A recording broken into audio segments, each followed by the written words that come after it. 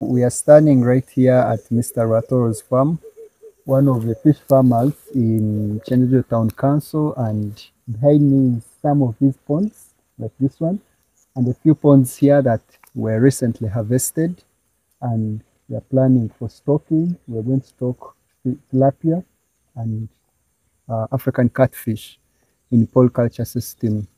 On this very site, we also have is the very site where we're going to set up a Black Soldier Fly enterprise behind here with a piggery unit.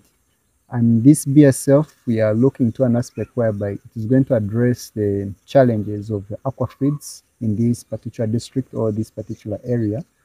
And the challenge of aqua feeds has come a longer way.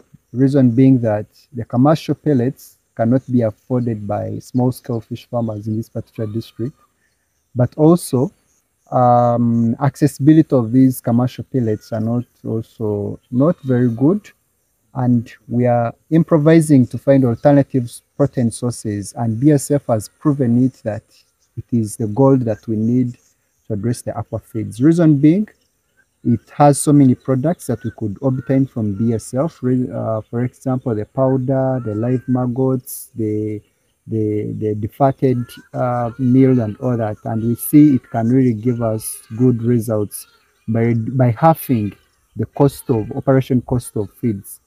It's evident that operation feeds account for close to 60% of the operation costs, and 40% remain to other things. So if we are able to adopt the Black Soldier Fly enterprise, we'd see such kind of fish farming enterprises improving, for reason being that we have cut the cost to halfway of what farmers really need to incur in terms of feeding.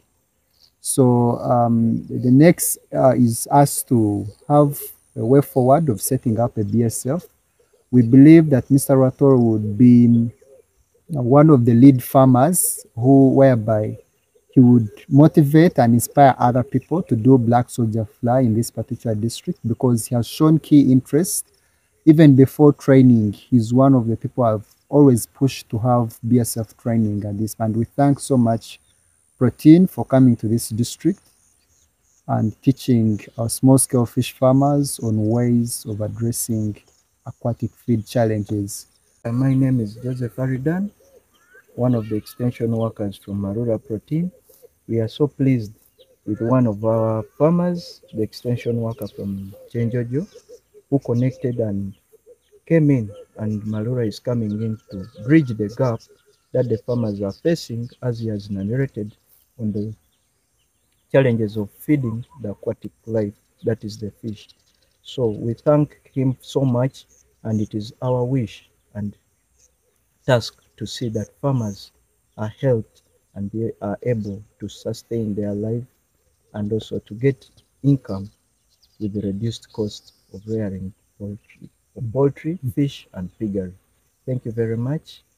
Remain Joseph Marura Protein. Thank you.